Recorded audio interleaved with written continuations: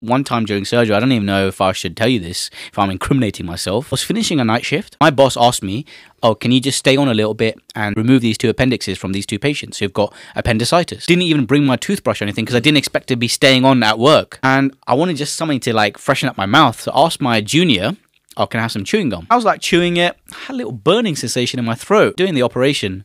And suddenly out of nowhere, my eyes dilate. I see everything 4K zoom. I feel high right now. And I turn to my guy who's like holding the camera for the operation, assisting me. What was in that chewing gum you gave me? Oh, those were nicotine chewing gums. Oh. And nicotine's a nootropic. It increases focus, alertness. I could see everything in more clarity than I can ever do it. Each case took me just 15 minutes. I don't remove an appendix in 15 minutes. My heart, I could feel, I had palpitations, a little bit of sweating, dry, burning throat. And I'm like, no, this is dangerous, man.